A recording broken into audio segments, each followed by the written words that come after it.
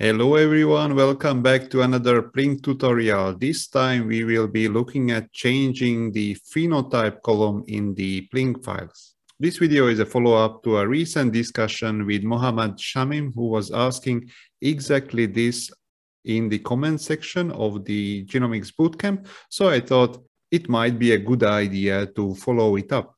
So people who have a similar question might get also a satisfying answer. For this occasion, I put together a small test data which has 5 individuals from 3 populations. So you see that the family ID is population 1, 2, 3, and there are individuals 1 to 5. It is really just a small test genomic data, so the genotype side now is not really important. What we will concentrate on is this last column, the 6th column, which are the phenotypes. So in the previous videos, I told you that the phenotypes most of the time are not important if we want to do, for example, an FST analysis or linkage disequilibrium or things like that. But of course, it is very important if we want to do, for example, an association analysis or a genome-wide association study. We will not do a GWAS now, but we will just show how to update this phenotype column. So if you need it for this or some other purpose that actually needs the exact phenotype to appear in the PLINK files. For the most basic update, we will use this small file that is saved in the same directory as the PLINK exe and also the other genotype files. So the test data ped and the test data map. So as you see, this height data, because well, I took the phenotype just as an example, human height. So the structure of this data file is exactly the same as the PET file. You see that there are the 5 individuals and the first column, so the family ID and the individual ID is exactly the same. And the third column is actually the updated phenotypes that belong to each individual. What we will do is we will use PLINK to update this phenotype column using the --pheno option. You can read about this option in the PLINK 1.9 website. This is the most relevant paragraph right now. Actually, it describes the file as I was showing you before. So back in R, we just cleared the workspace and set the working directory as usual.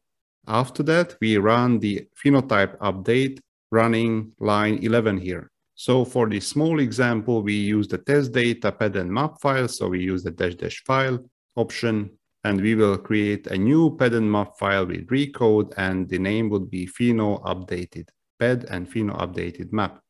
The main part of this line is this --pheno height.txt, which will use the updated phenotype measures from the height.data.txt file, as I showed you before. If we check our working directory, so we see that this pheno updated ped and map file were created, and we see that it contains the actual updated phenotype values. So with this, our phenotype updating was a success.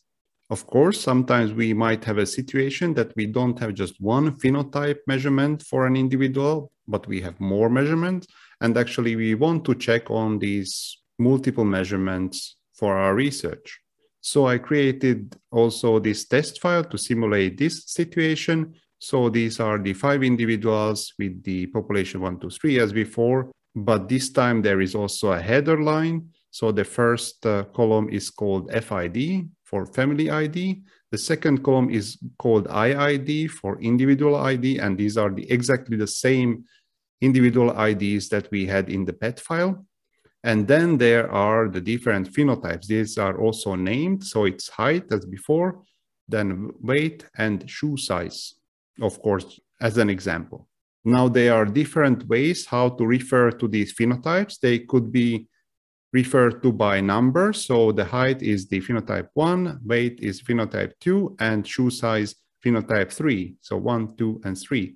Also, they could be referred to by name, and we will show both of these possibilities in the follow-up script. For this, we will use the mpheno and the phenoname options also from PLINK. For example, we want to refer now to the second phenotype, that is the weight. So we do exactly the same as before. So PLINK test data as an input.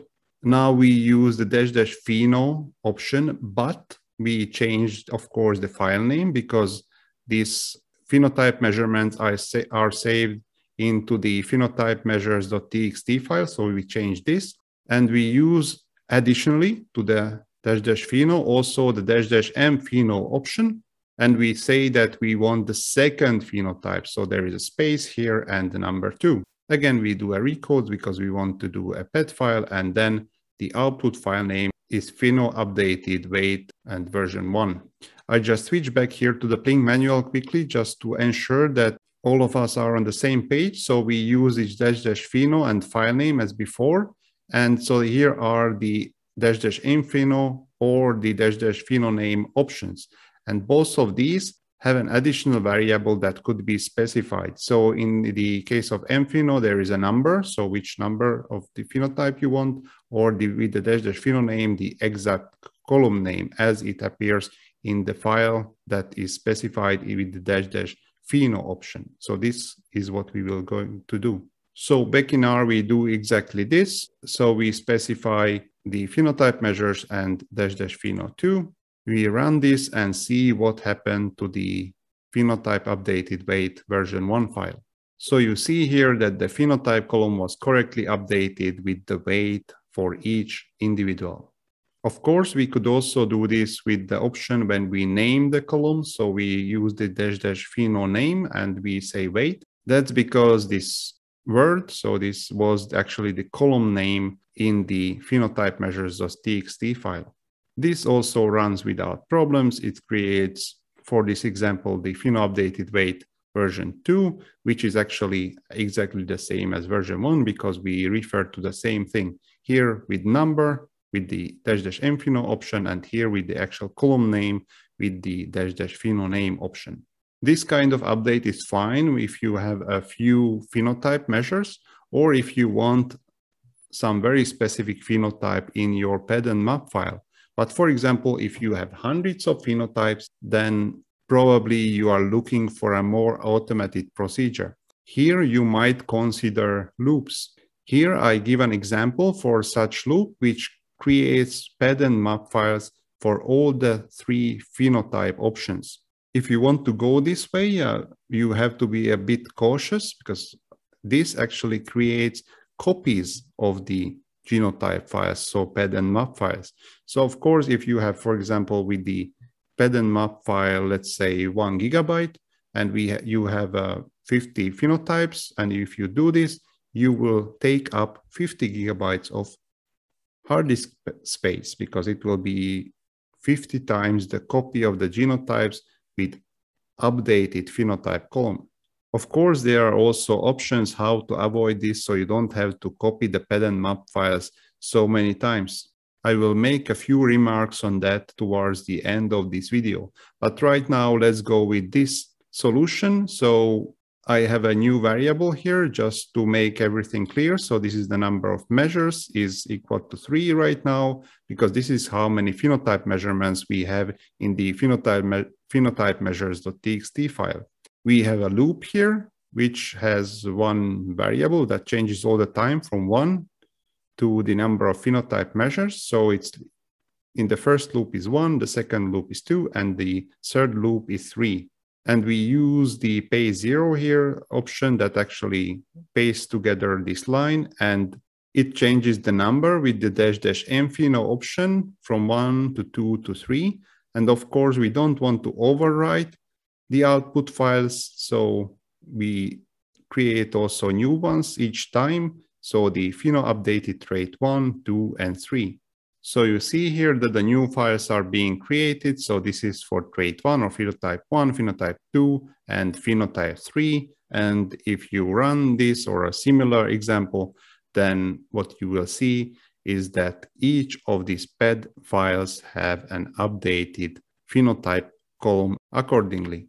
This solution is okay, but not the best. If you have seen my previous video where I talk about data management, one of the advices there is that you need to have very good file names for everything. And trait 1 and 2 and 3 doesn't tell all that much. What we could do is actually use this --pheno name option in a very similar way. And that one would denote the ped and map files in a much better way. So here is how it looks like. You see, it's very similar. Now the measures are changed to height, weight, and shoe size. So this is, well, these are the column names from the phenotype measures.txt file. And we will use these words in the PLINK line. So again, there is a for loop and there is a variable I that will change from 1 to the length of this vector. In this case, the length of the vector is 3 because there are 3 items in it. So with this expression, we refer in the first loop to the first element of this n measures vector, which is the height. And we will also use this word, the height, or in the file name for the ped file. So also in the out statement. So the output file will be called phenoupdated trait underscore height. In the second iteration or the second loop, it will be the second element of the vector. So it will be the weight. And the third loop will be referring to the shoe size. We run this loop, and with the help of the dash dash pheno and the dash dash pheno name, and with always changing the name of the phenotype column, we got the appropriate output files. If we look at these files now, so we see that we have the new ped and map files, and here with the weight, shoe size, and height, with all phenotypes updated accordingly. So this is how you do the update of the phenotype column using PLINK, and there are multiple options. But before you go, here is a piece of advice I was mentioning about avoiding the necessity to copy or recreate the ped and map files all the time. Of course, what you could do is use this loop to your advantage, and then basically just reusing the same genotype files all the time, for example, for a GWAS analysis. As a first step, you update the phenotype files, or the phenotype columns rather, and you use these files for the GWAS analysis. After that, what you could also do is do the visualization straight away from the GWAS results. So basically what you save only are just the GWAS output files and the visualization files, or the actual pictures or plots. And with the second loop, you update it to the next phenotype, you run the GWAS again, a visualization again, and you basically avoid saving or avoid the necessity of saving the oftentimes large genotype files, which are really not so different from each other, but just the phenotype column is updated. But for now, we leave it here. Let me know if you have any questions or comments in the comment section below. Thank you for your time and have a very nice day.